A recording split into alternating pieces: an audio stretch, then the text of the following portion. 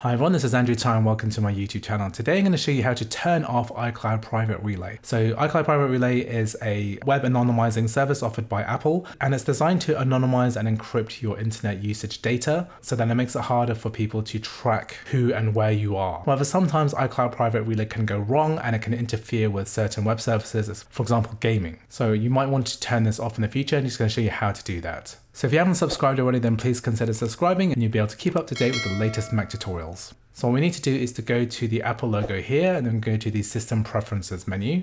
And once we're in System Preferences, we're going to go to our Apple ID section. Because we're logged in already, we're going to click on Apple ID here. And once we're in the System Preferences menu, you'll see here Private Relay brackets beta. And to turn it off, we're going to uncheck this box here. So once I click this off, it's going to say, are you sure you want to turn off Private Relay on this Mac? Your internet activity will no longer be hidden from websites and network providers. Because we're sure, we're going to click Turn off Private Relay. And now the service has been turned off. So that's how you turn off iCloud Private Relay on the Mac. Anyway, I hope you found this video useful. If you did, please like, please subscribe. I've got lots of other tutorial videos like this on my YouTube channel. Thanks for watching and I'll see you in the next video.